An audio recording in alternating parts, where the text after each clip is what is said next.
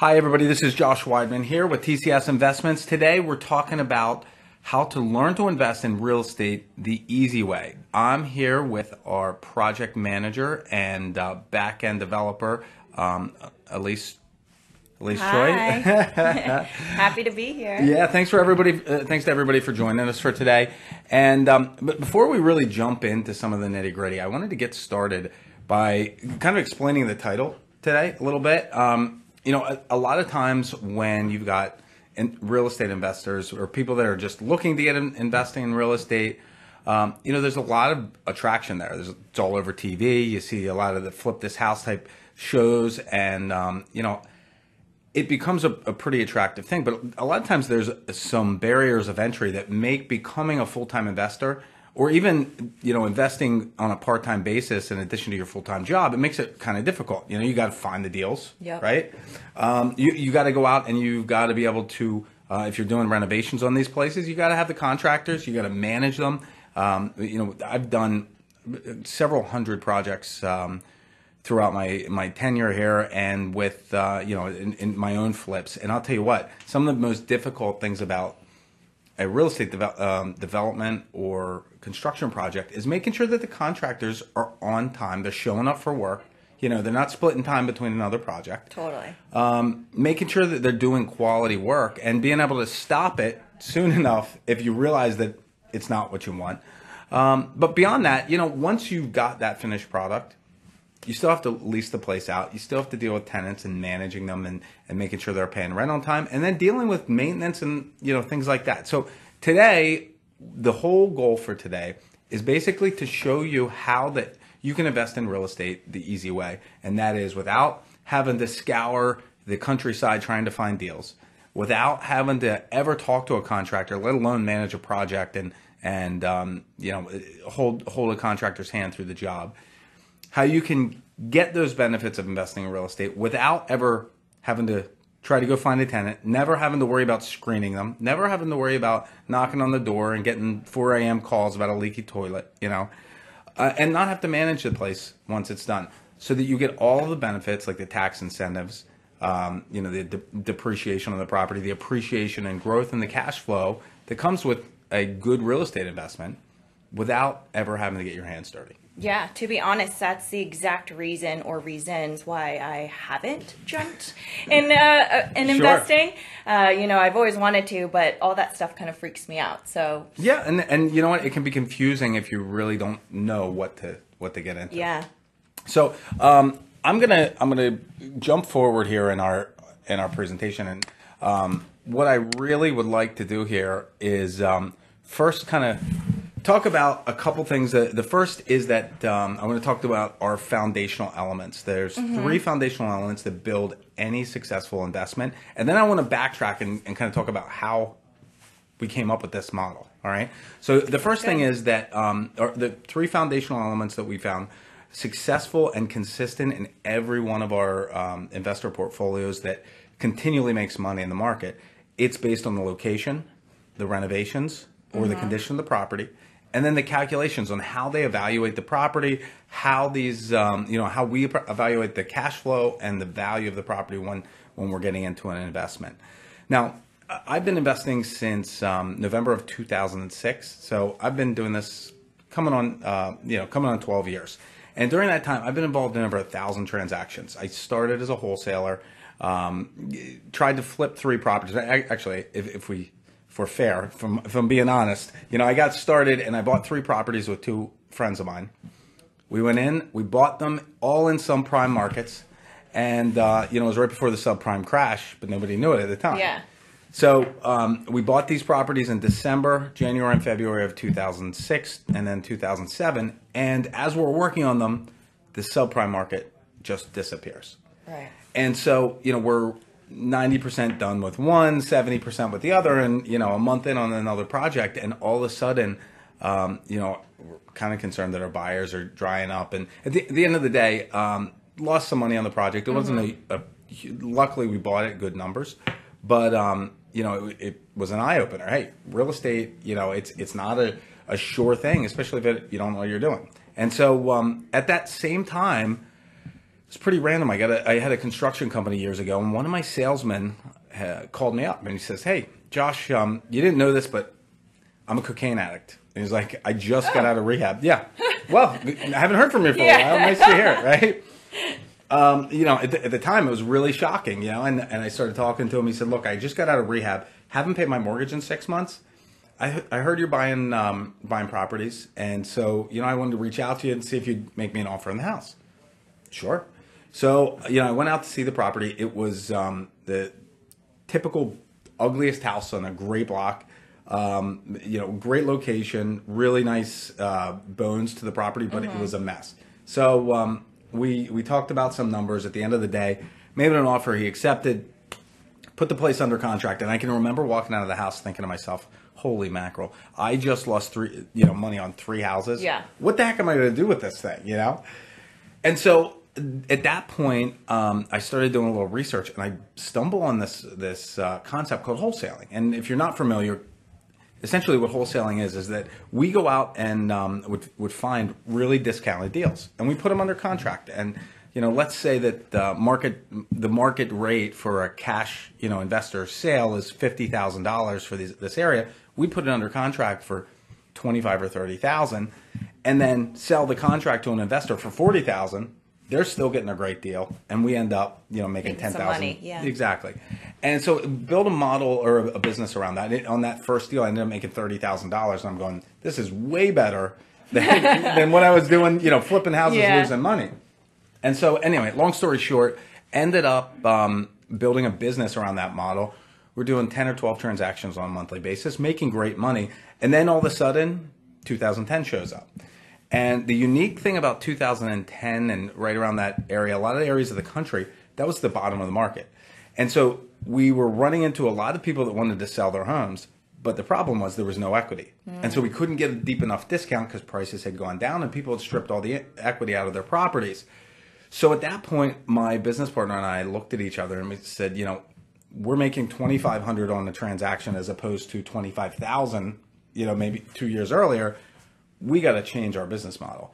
And that's when we decided we're going to get into property management. It seemed like a good, ancillary business to flipping or rentals or, what was happening.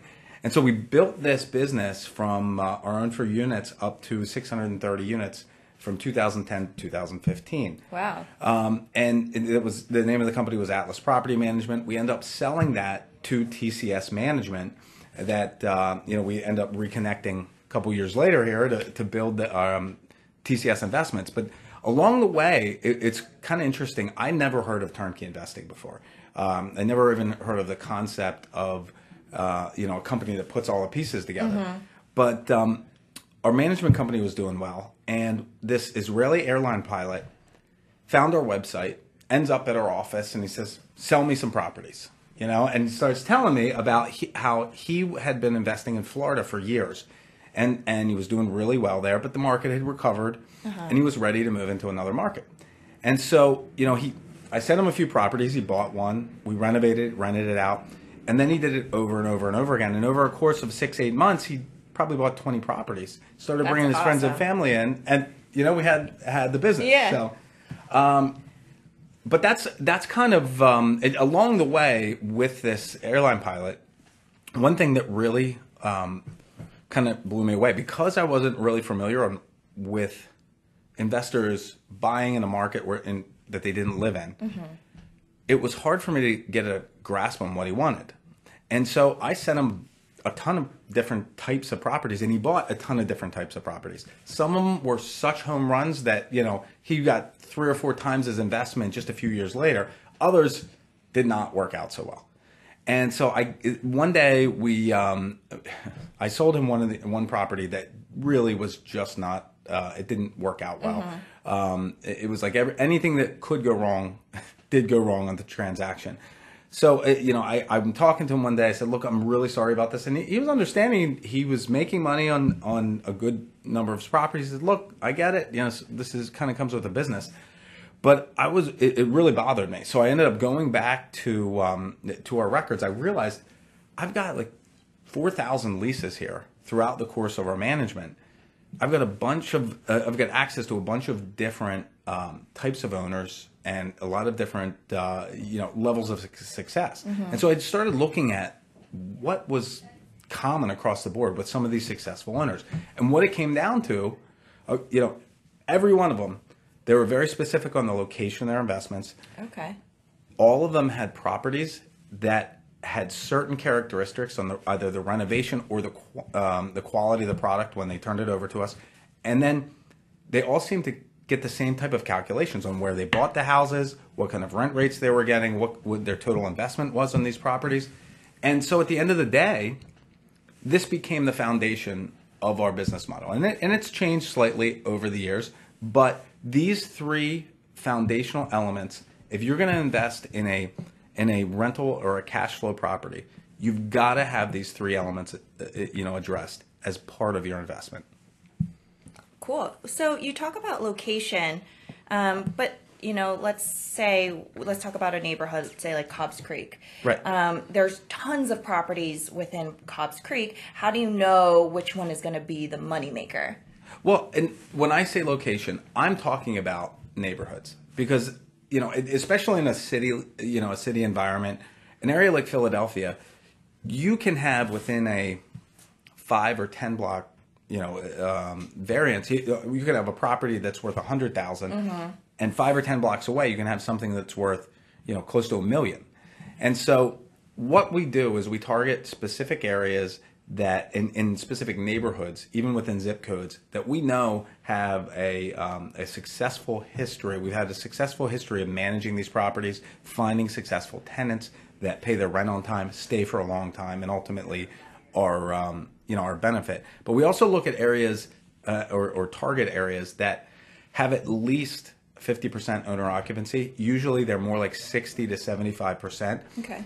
This allows our clients to end up selling their properties when it's time to sell, and not have to sell to another investor on a cash flow, but more so sell to an end buyer who can, they're going to pay a little bit more. They're going to have an emotional attachment to the property and be attracted to that. But we also, we're looking in areas that have high rent to values and lower than average crime rates. And really, that's the first place to dive into. So let's take a look at some of the locations here. So we've got two types of locations where we invest. One is our traditional rental model. All right. So these are those areas where we have, 60, 65, 70% owner occupancy rates. Typically, these are houses that are going to have an after repair value of about $115,000 up to $175,000. They're areas where you have renovated properties selling to first time home buyers, or the lower end of the housing market. But we're looking at neighborhoods and properties in neighborhoods where you've got anywhere from 3 to 5 retail rehab sales within a quarter-mile radius from the house. These are properties that are targeted for their cash flow, and we'll get into this in just a minute, like what the areas are and what are some of the characteristics. But the investment play here is that in the traditional rental model is cash flow. It's that monthly check. Whereas with our developing markets, something really interesting about Philadelphia, it's a really old city. I mean, we have homes here that were built in the late 1600s, 1700s. So crazy to think about. I know. It's an old city. There are neighborhoods that were built in the 1880s that are still sitting there, and like the whole neighborhood was built at the same time. So what ends up happening is that the city goes through cycles, and there'll be neighborhoods that are neglected, and some of them are neglected like since World War II. We're talking about 80 years of not neglect, but lack of development and upkeep. And so what ends up happening is, whether it's because of external forces, a neighborhood next to it developing, or maybe there is new development released in right around the area, whatever triggers it. These are neighborhoods that go through gentrification. They're in the midst of it. Right. And so we target these neighborhoods because what we've seen, I've gone through this 6 or 7 times myself, where I've seen the beginning through the whole maturation process. Through gentrification, you end up starting with a neighborhood that is not nice. And the first first phase of change is that you see artists start moving in there, and They always know. I know exactly. And while I think it's a cool thing, and if you want to speculate, you can start buying then. Yeah. We don't do that. Okay. The artists, they might be there for a year, they might be there for 20 years. We can't see that. But once the artists start moving in, now you get students start moving into the area, and after they start getting a foothold, now you have young professionals that start moving in. Once you have the young professionals are starting to change, now you've got half the block renovated properties. Then the families start coming. It becomes a much more mature, safe, nice place. And you also see, in this phase, a lot of small businesses. You have bars and restaurants moving into the area, new retail and things like that. But once you get to the family phase, there's no money to be made. The neighborhood is mature. It's very hard to find deals there, and if you're buying for cash flow, it's really difficult. Got it. So what we do is we try to target these neighborhoods in between the student and the young professional phase. And so by doing that, we can catch the market in the midst of transition. These are neighborhoods where it's not speculation. We're not hoping that the market goes up. We're looking at this and saying, the market's already changing. Let's get in during the transition. So in a very short period of time, we can double or triple our money. And we're talking about a 5 to 10 year period where this massive appreciation happens. So that is the developing market. That's in our developing Got markets. it. Correct. And you said how long does it take? 6 years? You said? We're looking at 5 to 10 years. 5 now, to 10 years. The interesting thing is we actually have a case study based on the market crash of 2008. It was a neighborhood in Philly that started going through gentrification, and then in 2008 it just crashed, just like the rest of the market. It just froze. Yeah. But if you fast forward 10 years, It's back up. oh my goodness! I can remember running a lead on a house. The area in Philly is Point Breeze. In 2016 and 2017, it had 2 zip codes that were appreciating and in the top 10 in the entire country. I mean, it was one of the fastest growing, changing neighborhoods. But what you see here is I can remember running a lead in it was like 19th and Nanton Street. Now, if you're not from the area or you're not from Philly, you probably don't know what I'm talking about. But right now, it is a very nice neighborhood. Houses are selling in the $400,000 to $500,000 range. But I can remember looking at a renovated house that this young woman bought right before the crash for $125,000, and she just wanted me to take over her mortgage payments. She's like, you can have the house, take over my mortgage payments. And at the time, I'm thinking, yeah, I'm not going to do that. Well, stupid. Now it's worth $400,000, right? Fast forward, yeah. Yeah. Hindsight's 20/20. Yeah. But we try to project into the future and be able to see, okay, on a worst case scenario, you're going to get great returns in 10 years. On a best case, you're looking at 2x or 3x your money within the next 5 years. Cool. All right. Cool. So that's our those are the 2 kind of locations. We're basing these. We're looking in areas where we have stability and we can see the trends that moving in an upward direction. All right. So that traditional rental area, the neighborhoods that we target here are based in 2 general areas of the city. We've got the northwestern quadrant of the city, and we've got the western quadrant of the city. So in West Philly, there's a bunch of neighborhoods. And in West Philly, it's a really interesting area because you've got a lot of stuff going on there. You have University of Pennsylvania, you have Drexel University. And University of Sciences. Exactly, yeah. University of Sciences. And what's really interesting about University City is that, I don't know, 35, 40 years ago, it wasn't so nice. But there was a student that was assaulted right off of campus, like a block from campus in a parking garage. And University of Pennsylvania, they made some immediate and drastic changes. And the first thing that they did is they brought in their own police force. So now there was 2 police forces working in the same area. But what they also did, and I think this is brilliant, they set up a quadrant just left of, or just to the west of the university, where they said, if you are a faculty and staff member, if you move into this quadrant and buy a house, we'll give you 110% financing on the acquisition. Oh. Yeah. So you had all of these faculty members and staff members that moved into this area. It's called Spruce Hill. And it overnight changed. It's now, these houses are like Victorians built in the 1800s. They're beautiful. They're beautiful and they're restored, and it's just a gorgeous area. At about the same time, Drexel had something similar going on. So they added their own police force. And now you've got 3 police forces going, and protecting the students, things like that. But Drexel's kind of cool for a totally different reason. They are on a trimester system. So that means that for 2 trimesters a year, the students go to class. But then on the third, they're required to do an internship or a co-op.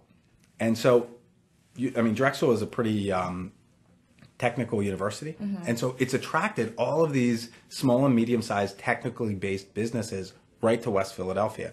And so, there's other student rental areas in the city, but they're a lot more time sensitive. Like if you miss the student rental market, you're not getting students for a year. Right. Whereas in West Philadelphia, that's not true at all. You've got the opportunity to tap the student population, or you can rent to somebody that just wants to live in the area. So it's a really good option.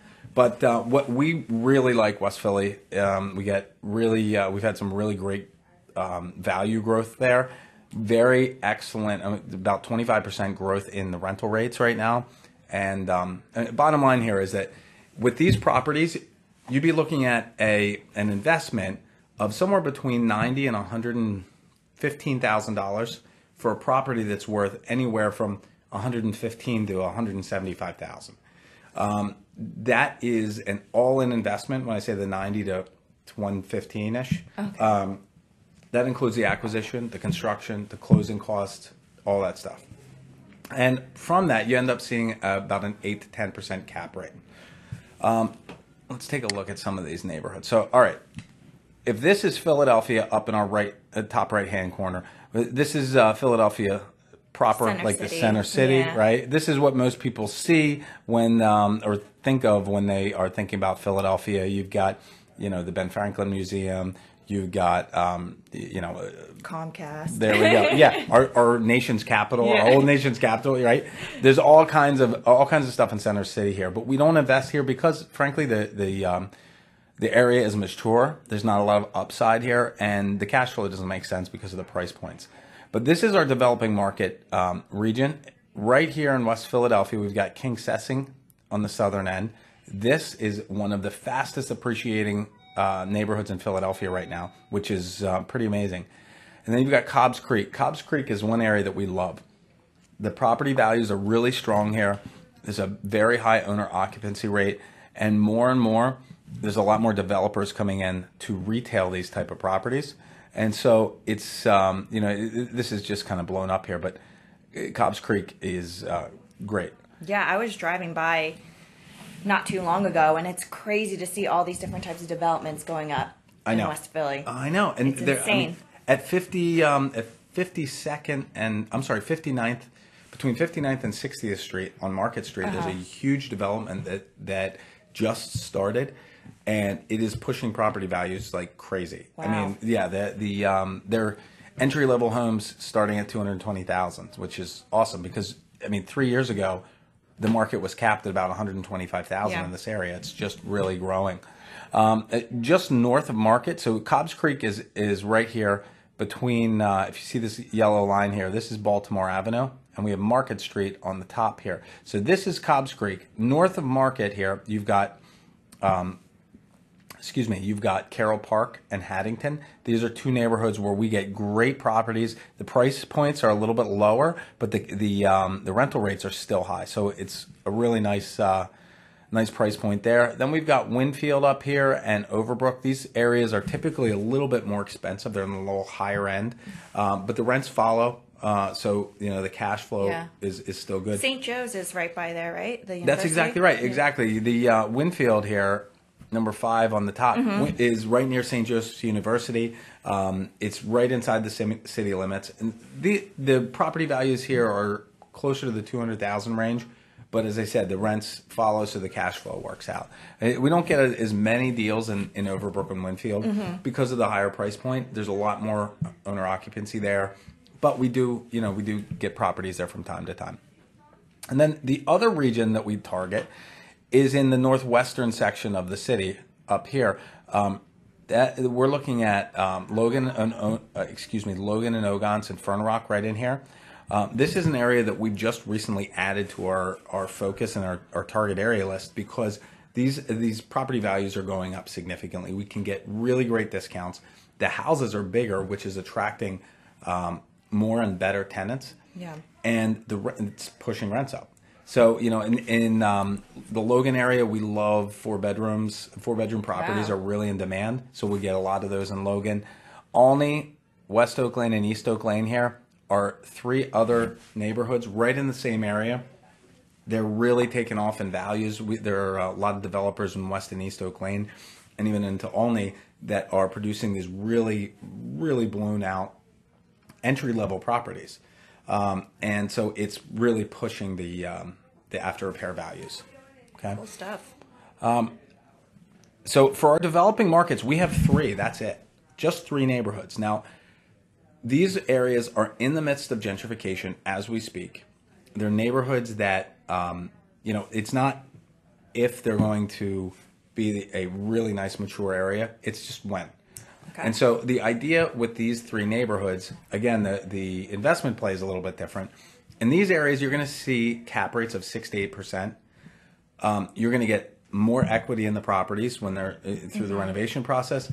And then once the rehab is finished and they're rented, what you end up with is a lot of young professionals buying houses. But they're not ready necessarily right when they graduate from college. And so we get these young professionals that have 6-figure incomes. They have all intentions and of buying a house one day. It's just not right now. Mm-hmm. So they pay their bills on time. They have good credit. They take fairly good care of the property. And at the end of the day, it becomes a higher quality or an A-class tenant in a property that might be a B minus, C plus today, but will very shortly be that A plus. And again, the play here is a 2 or 3 time return of investment, within 5 to 10 years. I have a question. So Yeah, please.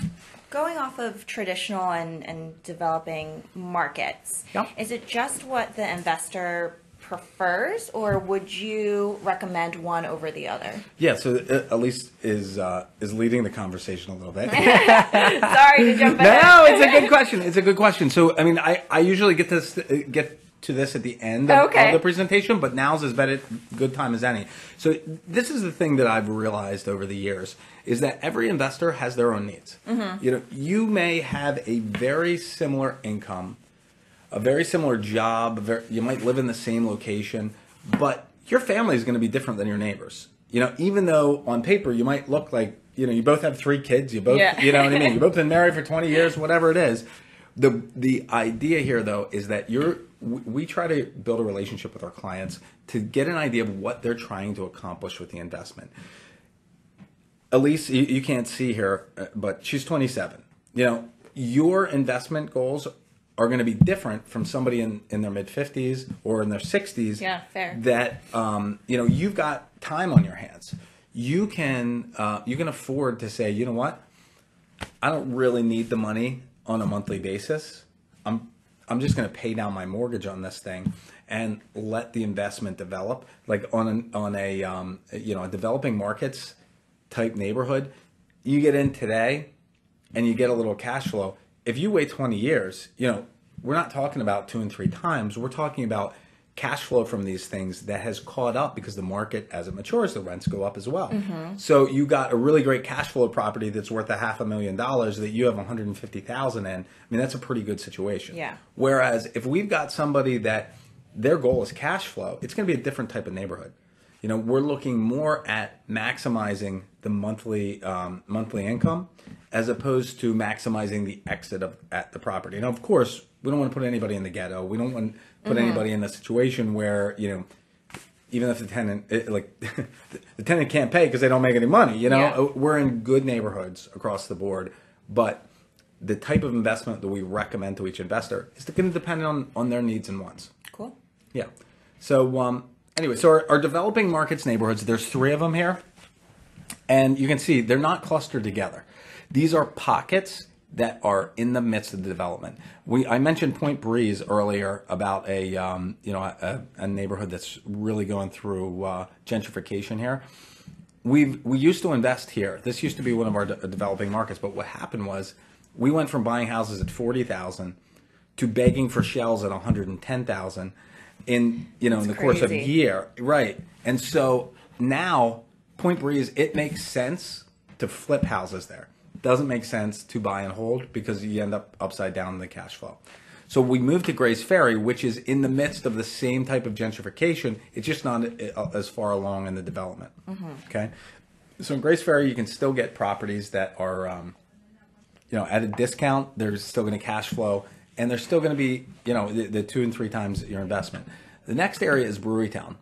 Now, this is a neighborhood that when a developer friend of mine told me about this area. First time I drove through the neighborhood, I thought he was pulling my leg. I thought it was a joke. I mean, it was a mess. It looked like a mouthful of broken teeth. Like all the houses were half fallen down or boarded up. It was terrible. So I watched it for a year. And, you had an area where you might have one house on the block under renovation with nothing completed, to a year later having 2 or 3 houses on the block under renovation and one house done. The next year, there was one house on the block that wasn't renovated. And that has slowly been pushing out and pushing out and pushing out. I had a house that I bought in October of 2016. I bought it probably for more than I should have paid. I paid $45,000 for it. A year later, I got an unsolicited offer. Didn't renovate it. Just bought it and was boarded it holding up. onto it, yeah. Got an unsolicited offer for $90,000 on the Wow. same property. So it's the kind of thing that it's a great area. Brewery Town is blowing up. There's 5 or 10 renovations on every block. It is just exploding. Yeah, So, I have a couple friends and friends of friends who are buying at Brewery Town right now. yeah, It's I know. up and coming. So, and the next area is Port Richmond. So, Kensington here used to be the drug capital of the East Coast. We used to be actually the heroin capital of the East Coast. I did not know that. Yeah, until recently, that was the case. And I'm talking, 20, 30 years it's been going on. Wow. What happened was you had this little tiny neighborhood called Fishtown here that was percolating. And when I say percolating, Fishtown was called like the up and coming neighborhood when I first got into real estate. And it had been the up and coming neighborhood for like 20 years before that. So for the last 30 years, people have been talking about how awesome Fishtown is and how great it is. But nothing's really happened on price point. 3 years ago, my neighbor was telling me about a house he just bought, a rental property. He bought it for $85,000 in Fishtown, rented it out. He was so happy with the tenants. Everything was great. So 6 months later, he decided he's going to buy another one. He goes back to Fishtown again to find another house, and he's looking at houses that are very comparable to the one he bought 6 months prior, $185,000. It jumped. It jumped. And what happened was you had the perfect storm all come together. They built a casino in the area. They built a brewery. They developed a lot of older buildings, and they built a ton of new construction. And so all of this came together at the right time, and now the demand was just through the roof. And the area, it is amazing. There's all kinds of bars and entertainment and Yeah, I was going to say, shopping really good and- restaurants are. Yeah, I mean, it's Fishtown. phenomenal. Well, as that development occurred, now we've got demand to live in Fishtown, but nobody wants to pay $800,000 or $900,000 for a new construction row Yeah. home, and so it started pushing into Old Kensington and now into Port Richmond, and so Port Richmond. I mean, I sold a property to a guy a year ago for $55,000, and it's in our financial analysis. We'll talk about it, but when I sold him the property, there was a warehouse across the street that was for sale. A week after we closed, they announced that a developer bought the warehouse, and they were building 100 new construction homes in that lot. The price jumped $30,000 just with that announcement. Yeah. And so that's the kind of thing that's happening in these areas that there were plenty of comps around the house beforehand, but now you've got new construction right there. You've got a renovated house across the street. You've got 3 other rehabs on the block. It changes the neighborhood, and it's kind of exciting. You kind of have to It's very know the city, exciting, but yeah. exactly. So that's our developing markets. Now, I get a lot of questions about where do we find our properties because look, if I go on the MLS and I pull off 5 houses and send them to you, you might as well call a real estate agent, right? Right. Yeah, and there's nothing wrong with that. Retail prices. Exactly. You're probably going to be paying retail, even if you're getting a really good deal. And with the market the way it is right now, there's a really big demand for good houses. And so, there's often not a ton on the MLS. What we do is we have a network of wholesalers, about 150 to 200, that we are constantly in contact with, and they send us deals all the time. In addition to that, we've got neighborhood contacts. These are just people that live in areas, and they're like, hey, my aunt needs to sell her house, and we build relationships with these people throughout the year, out the year, throughout the years. Excuse me, Plural, right. yeah. And bottom line is, at the end of the day, they trust us because they know we perform. We also do a lot of direct mail marketing directly to sellers. These are, people that have a high potential to sell, to be motivated to sell. We try to reach out to them, and we do the same thing with outbound calling. We've got relationships with local banks and they sell us their REOs all the time. And we have a lot of people that contact us through, that are going through foreclosure, or, sometimes we'll even get contacted by the bank while they're in the foreclosure process to see if we're interested in the property, or if we can go directly to the seller and get this thing out of court. So, it's really a conglomeration of searching and searching and searching for the right deals. And right now we're looking at about 150 properties before we find one that fits our investment model. So we're really selective. Elisa's sitting here nodding her head. Yeah. So all right. Cool stuff. Well, so the investor wouldn't be paying retail prices for this, right? It'll still be at a discounted price. So the interesting thing about Philadelphia is that, especially in the markets that we're targeting, you have really two types of properties that sell. You have that unimproved property, as is cash sales. Mm-hmm.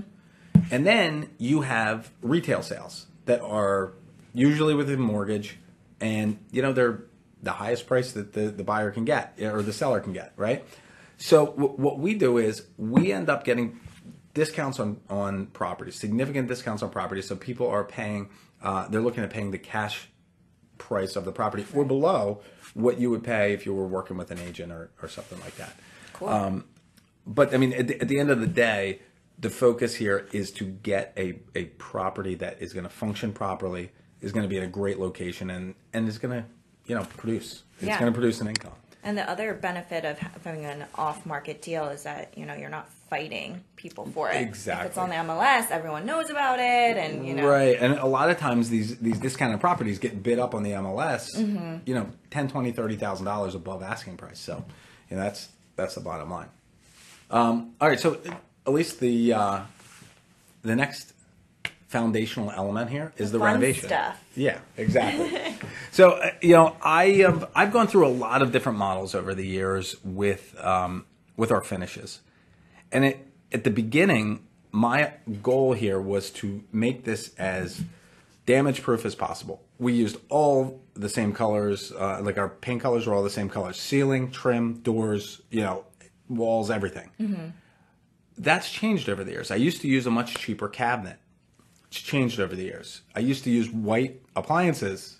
Now we use stainless steel, and there's reasons for all of that. But foundationally and like fundamentally, the first thing that we try to do with all of our renovations is to make sure that everything works properly. You see, I had this property management client years ago. He was a plumber, and he and two partners, they had a handful of investment properties in South Philadelphia, and these things were in fine condition, but they weren't nice looking. Like they had 30-year-old, orange carpet. The cabinets were the original cabinets. Mm-hmm. But he would have tenants that would move in and they would stay forever, and we never heard from them. They would just mail a rent check in. And so one day I took him out to lunch. I was like, "Look, Mike, what are you doing here? Like, how are you doing this? What's going on? How are they staying? Exactly. Why are they staying?" He said, "Look, when you show my houses, everybody that walks through there knows exactly what they're going to get." He said, "If they're comfortable with the way it looks, I guarantee that the toilet's going to flush. The heat's going to come on in the wintertime. The roof's not going to leak, and the windows are going to work, and everybody's going to be happy. You turn the light on, the ceiling fan comes on." The idea behind it is that ultimately what tenants really want is they want a place that they can go and live, they can be proud of and bring their friends to, but more importantly, they just want it to work. Like we all have stuff going on in our daily day to day, right? Like, we got significant others to worry about. Maybe you have kids to worry about. You have your job. You've got your home life. You've got your, hobbies and free time and all that kind of stuff. And when the toilet doesn't flush, it's a problem. Every time that it rains, if you have a leak in the bedroom, that's a problem. Yeah. Exactly. So our number one goal is to make sure everything works properly. And because of the age of these properties and the condition when we get them, oftentimes that means remodeling everything. We put on a new roof, new windows, heating system, plumbing, electrical system, all the way from the line coming in the house, all the way throughout the property. Once we know that it's mechanically and functionally sound, now we're going to go into the cosmetic repairs. And this has two functions also. We're selecting items that are going to wear well. So in none of our apartments or houses will you ever see carpet. The reason for that? Because it wears out really fast. And it looks great when you put it in, but after, one tenant, it looks like crap. You got to pull it out. Yeah, stains and who knows what. Yeah. Right, exactly. We use a luxury vinyl plank flooring in all of our units. It looks great. It wears really well. Is that the one in the pictures? Right Exactly. there, It's the one in the pictures. You can see it in the bedrooms at the top here and in the living room. It just looks fantastic. And guess what? If you walk around, if you have a 3-year-old that walks around the house spilling a sippy cup full of juice, wipe it up. It's not a big deal. Second thing we do is we use a tricolor paint, white on the ceilings, semi-gloss on the doors and trim, and then gray on the walls. Now, we use the exact same manufacturer, exact same line of paint.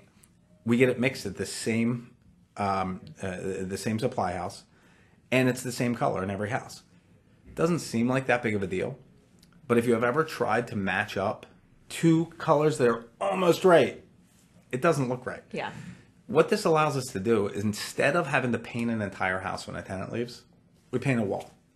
Or we're able to spot treat areas where there's kids' fingerprints or dirt or whatever on those walls. Instead of spending $2,500 to paint the place every time you lose a tenant, do it, spot treat it, paint a little bit of the area, and now we can turn these properties over in 3 days with at a cost less than what you would have to pay, or like what the security deposit is on the place. Right. So we can turn them over faster. They look great. We added the tricolor paint because we found that we could charge an extra $100 a month just by painting the ceilings white and painting the trim white. It's pretty nice. So cost effective and time efficient.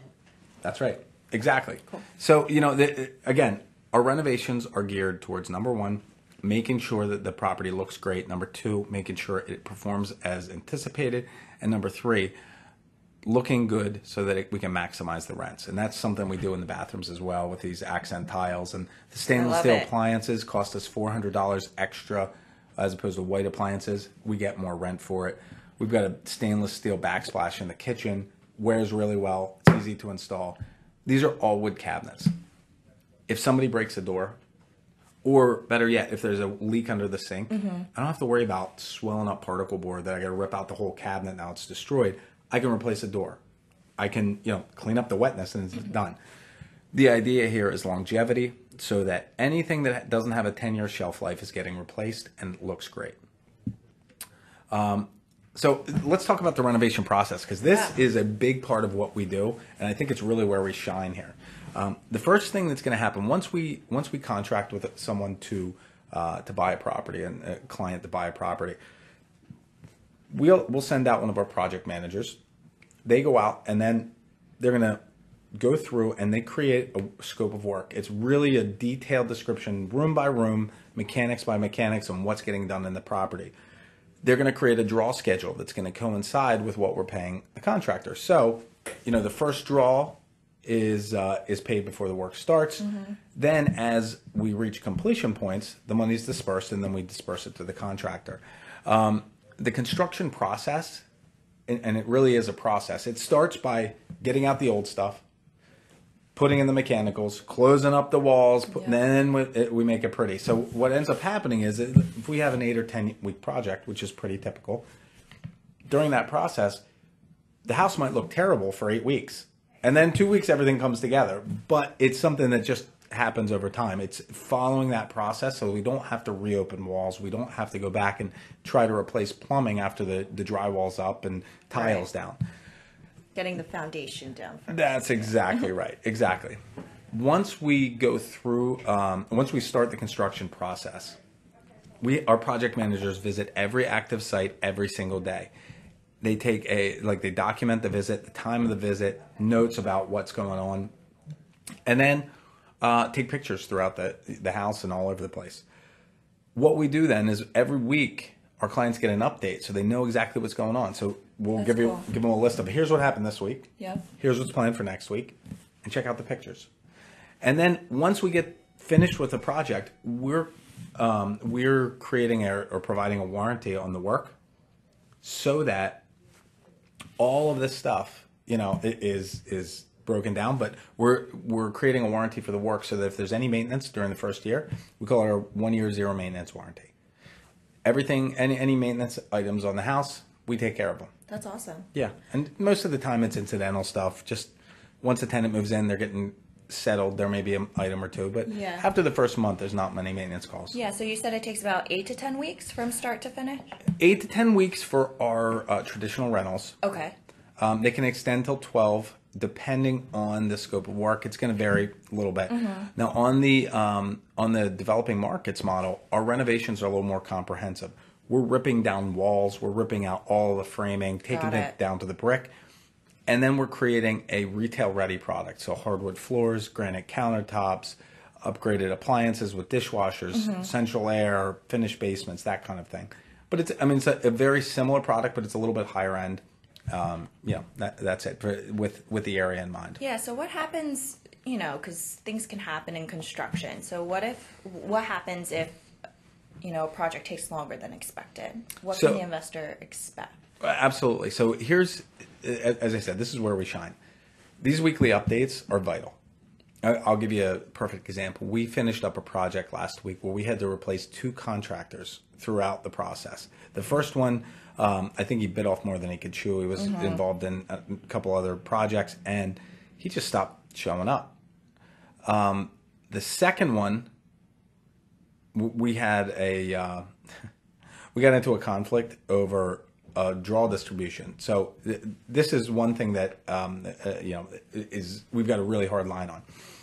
If the draw schedule says that that there's money due when cabinets are on the walls and the walls are painted.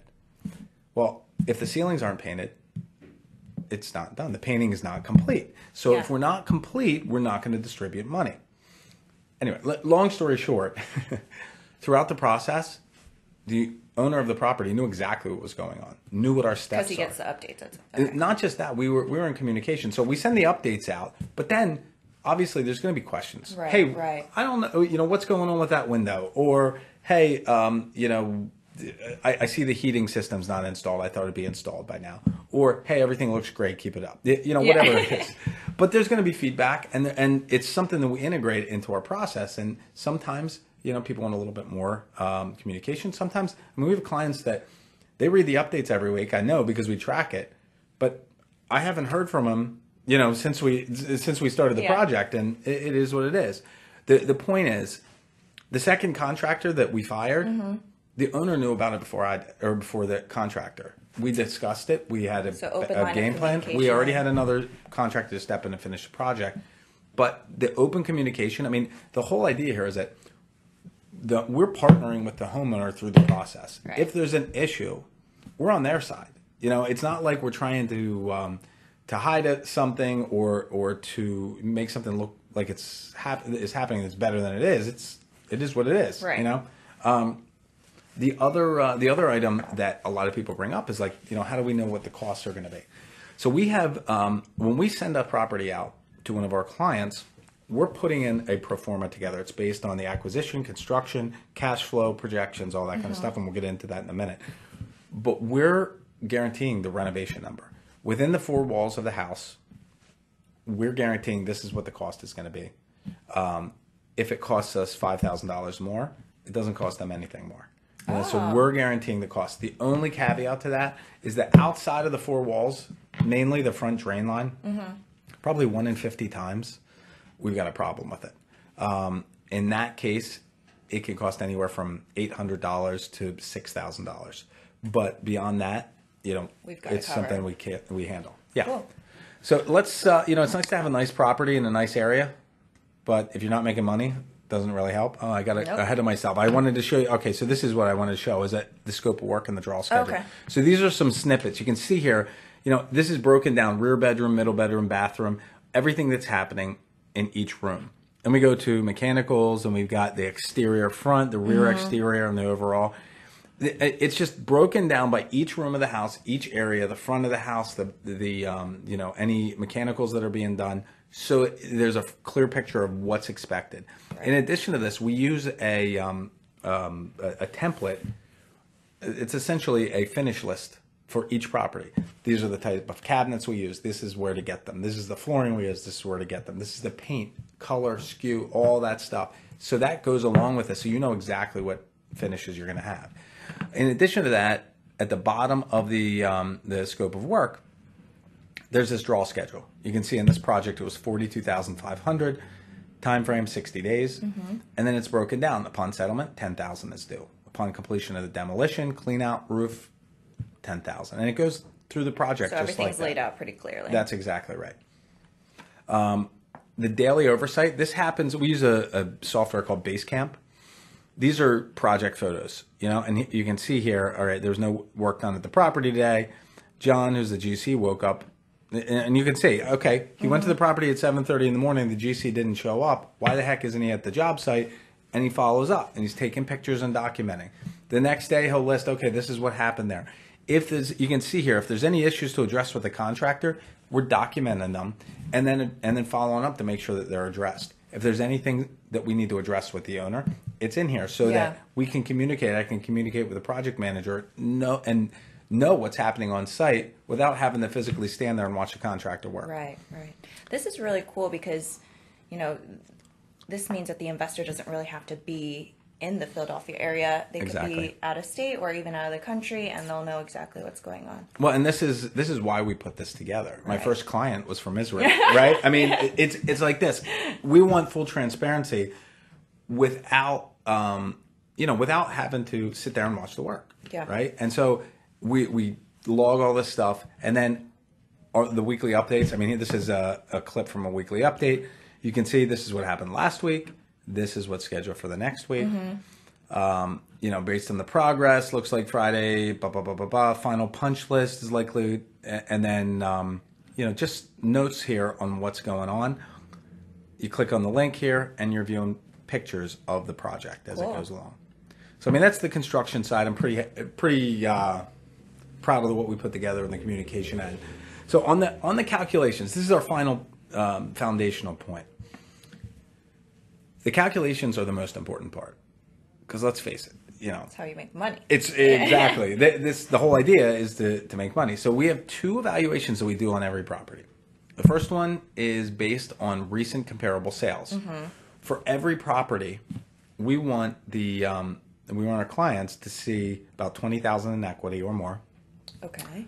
We've got to make our fee, right? We're looking at the comparable sales and saying, okay, this place has granite countertops, stainless steel appliances, a dishwasher, and for central air. Our place doesn't have that. So we have to make sure that we're projecting an exit appraisal value that isn't the highest appraised, the highest sale in the area, but it's comparable to what we're producing. So, we'll usually discount the ARV by maybe $20,000 or the after repair value by $20,000. And then we take off the equity, and then we build in our fee, and we build in the construction, and that's how we come up with our number. Okay. If there's enough spread at that point, then what we do is we look at the cash flow model. Okay. So one of my least favorite, I don't think I ever told you this, Elise. This is one of my least favorite terms in real estate, and that is the cap rate. Oh. And the reason for the cap rate, the reason I don't like the cap rate is it allows people to hide a lot of things. I don't want to hide anything, and so with every property, we put together a cash flow pro forma, just like this one. Okay. And this is an actual property that we sold to an investor. We anticipated that the after repair value or the appraisal value would be $115,000.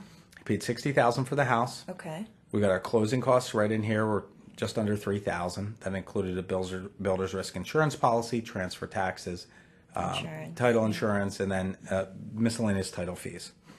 And then we spent $40,000 on the rehab. His total investment was just under $103,000. Anticipated $1,200 a month rent, vacancy rate, our adjusted. And he didn't have any financing, right? Or is there's no financing in this? There's no financing in the capitalization rate. Okay. It's only like a cash on cash, straight up cash on cash return. Now, when we're looking at expenses, this is usually where people hide numbers, right? So with every property in the city of Philadelphia, there's a $50 annual license fee. That's the first thing. Next, you got property insurance and taxes. This is usually the only thing that people will use in their cap rate. But there's a leasing fee. Each one of our single family residents stay for an average of 2 years. So we anticipate paying a leasing fee to lease the property every 2 years. Right, so right. We annualize that to half a month's rent. Likewise, we look at the management fee, 7% of collected rents. There it is. And beyond that, yeah, you know what? We're going to give you a 1-year maintenance warranty. But guess what? At some point, whether it's year 2 or year 10, there's going to be maintenance on the property. It's going to happen. And if there's nothing in year 1 through 9, you're probably going to have that, $7,000 or $6,900 in expenses after a 10-year period, right? So at some point, you're going to spend it.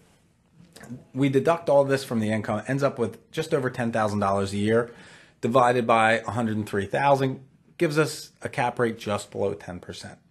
Okay? So yes, I could make this look like it was 15%. All we have to do is get rid of the maintenance and repairs, the management and the leasing. All of a sudden, you're making 20% on your money. But in reality, I want to give you a realistic expectation of what your income is going to be from this property year after year after year. So now let's pretend we refi it. Okay. So a lot of our clients buy in cash, fund the renovation. Once the tenant's in place, they'll refinance the property. This is that exact same property with a 30-year adjustable rate mortgage at 6% interest, 80% of the appraised value on the refi. So we've got the same numbers, same income numbers, rental, all that stuff. Same expenses, except we're adding a principal and interest payment here annually of just under $6,700. Changes our cash flow from that $10,000 number to just under $300 a month, and it's going to be like $290 some dollars a month. But our only investment here is $11,000. So now the leveraged return here is closer to 30. It's more than 30%, 32.5%. This is what happens a lot in our traditional rental area. The upside on these properties, the areas continue to stabilize and get better, but the upside here is that you're going to be able to pay off this house. You'll get your entire investment back in 3 years. Then everything above and beyond that is gravy. Plus, you've got $2,100, almost $2,000 put aside for any maintenance on the property. Plus, you build in a leasing fee, which you haven't paid, and there's a lot of benefits on this side. Okay. Now, on the developing markets neighborhoods, this is a little bit different. The numbers work a little bit differently. In this case, this is 2800 block of Tulip Street. This is that property that we just talked about in Port Richmond. Oh, okay. So this house, I said 55. I guess it was 60. We sold this to the investor for 60,000. Put 75 into it. Much bigger renovation budget. We anticipated 155,000 on the exit. The actual appraisal value was 185. Ooh. Yeah, which is awesome, right? Rental rate. This is a 2-bedroom. It's a smaller house, higher value, $1,200 a month. So you go through the same multipliers, and the bottom line is 7.38% cap rate. Not a huge cash flow return, but you're making money. Quick question. Yeah. So for people who are new to investing, what is a good cap rate? Like, what should people aim for? So that's a really hard question to answer, of course, right? So it depends on the goal. There are people. Right. I mean, you read about these apartments that sell for like $100 million in New York, right? Most of that money is coming from overseas, from places where people need to have a secure place to put their money, right? They're in an environment where the banking is not as secure. They might be dealing with a government that may or may not, maybe may or may not take their money out of their Right. account. So they want to put it somewhere secure. In that case, like the cap rate's 0 or negative, right? But on something where, on let's say just a really solid A-class neighborhood where, where you might live or where you or I might live, that neighborhood, you're probably going to have 0 cap rate. If you can get 5%, it's fantastic. Okay. Most of the people that are renting in those areas, they bought years ago. And they're making money because they bought, 30 years ago when the price was $100,000 as opposed to $1 million now. Depending on the quality of the neighborhood, it's going to be anywhere from, let's say, 5% in a really nice neighborhood, up to 15%, maybe even 20% in a neighborhood that's like D or F class, where it's like, really inexpensive to get in, but the chances of you getting a collecting the rent is like 50-50 each month. So, you've got a trade-off there. Right. Typically, the higher the cap rate, the more headaches you're going to have. And so we try to balance that by selecting these areas where we have good tenants, where we know we can get, people in that can afford to pay the rent. That's the best case scenario. Okay. So in this case, we've got our developing markets neighborhood with financing. This is the same property. We've added in the principal and interest, and you can see here in this case, the investor has $14,000 in the house. Not that much money in there, but they're only making $100 a month, less than $100 a month. That's after all expenses, but still, it's only about an 8% cap rate. Not 8% cap rate. I'm sorry, cash on cash return. Okay. So once we've evaluated a property, we've gone through, we looked at the comparable sales, we go through the cash flow here. Once we've gotten to the point where we know, all right, this is a property we're going to go after, we'll lock it down, we put it under contract, and then we send it out to a specific investor, because that kind of goes to our next slide here, and this is the last one. We're almost done with the webinar. I hope you've enjoyed it so far. But so listen, here's where this whole thing starts. So if you are somebody that you've been interested in getting into real estate, haven't really known where to start, or you've gone through, maybe you've done some deals before, but you know how much time and effort and energy goes into it. Our next step, if you're interested in getting more information, it's a needs analysis call. And what we do during this is we'll talk about your goals, your ambitions, why you were looking at real estate, and what you'd like to accomplish from the investment. And from there, if you say, all right, let's move forward, Josh, what we would do is you essentially place an order with us. We go out and we find that property. We analyze it, we go through the construction, we make sure that it's in a neighborhood that we're looking for, and that the returns are going to be good, and that it meets the needs of the investor that we are looking at it for. We put it under contract. We'll put together a whole pro forma, pictures, video walkthrough, comparable sales, a description of the project, a cash flow analysis, and we send it over to the investor. We say, hey, look, let's pretend it's you, Elise, right? Elise, take a look at this property. Tell me what you think. And sometimes, about 50% of the time, we hit the nail on the head the first try, and it's perfect. Everything looks good. We move forward with it. The other half of the time, we screwed up somewhere. Maybe I missed one of your signals. Yeah. Right. Maybe you want more cash flow. Maybe you're looking for more equity. Maybe you're looking at a developing market, or maybe you're looking for a duplex or a triplex instead of a single family. Whatever it is, you give me the feedback. And guess what? We go out and find a deal.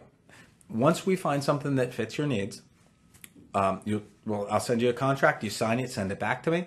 There's a deposit that goes in escrow with the title company. It's $5,000 on the property. And then there's about 10 to 15 days from the time we have a contract to the time we go to settlement.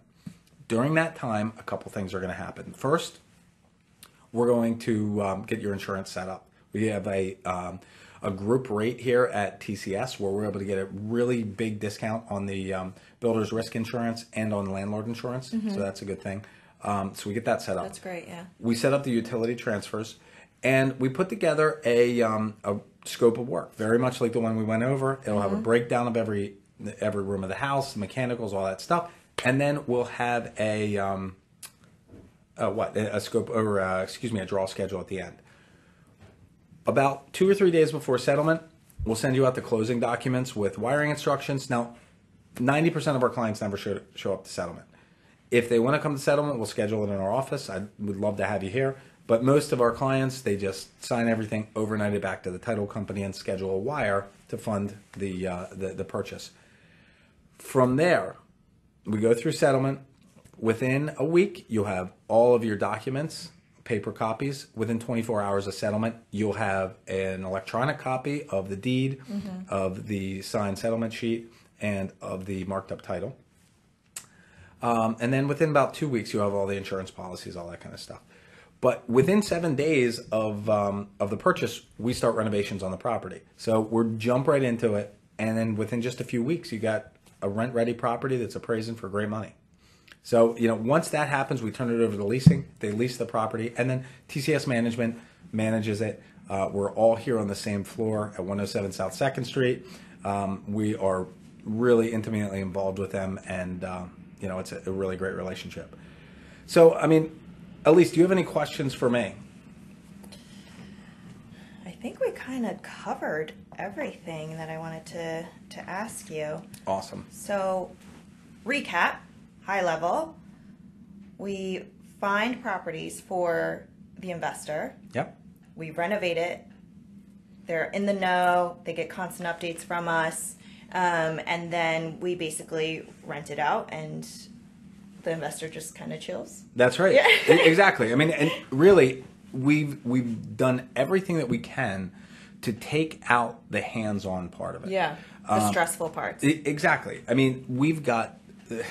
Our management company uses a departmental model. We've got one person, actually we have a whole department that their whole job is to interact with tenants. So if somebody calls, they email, they've got a problem, they've got somebody to talk to them. That keeps tenants there longer. Yeah. We have an entire division that's responsible for the renovations and maintenance. We've got an entire division that leases properties. We lease somewhere between 60 and 85 units a month. Wow. It's a comprehensive overview. And then we have a portfolio manager that their whole job is to interact with our clients and make sure that they're up to date. And at the end of the day, we become the touch point for all of our clients working through this process. So it's pretty straightforward. We handle everything from, sourcing. Once we know what our investors want. Yeah. Sourcing the properties, renovation, constant updates, insurance, any permitting or any of the anything that goes along on that side, and we just take it from start to finish. So this can be truly a hands-free real estate investment. Yeah, this sounds awesome. So listen, if you're here on the webinar today and you're thinking, you know what, I'd be interested in getting a little bit more information, now's the time to do it, right? So below this video, all you have to do is click on the button. You can schedule a needs analysis call with myself and or Elise sitting here and just kind of go over exactly what you're looking for. If you just want to ask some questions, it's things that we didn't cover here on the webinar, it's a great time to do it. But once we get an idea of what you're looking to accomplish and you get your questions answered, we can get the ball rolling and get you a property that is very exclusive for you in just a pretty short period of time. So like I said, click on the link right below the video, and I can't wait to talk to you. Yeah. Yeah, that's awesome. So, okay, great. Until we talk again, we want to wish you the best of luck in your real estate investing and have a fantastic day. See you guys.